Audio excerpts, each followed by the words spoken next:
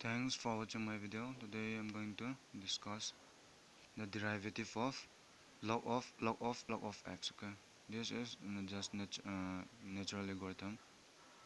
So let's say y is equal to log of log of log of x. Okay, now we are going to differentiate with respect to x.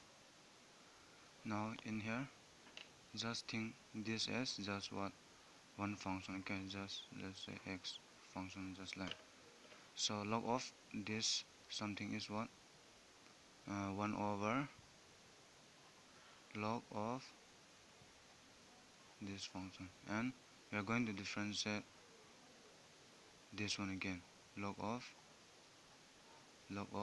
x. Okay, now our next step is 1 over log of x into differentiation of log is what 1 over something, and we are going to differentiate again this one, log x. What we are again is 1 over log of x into 1 over log of x into differentiation of log is 1 over x.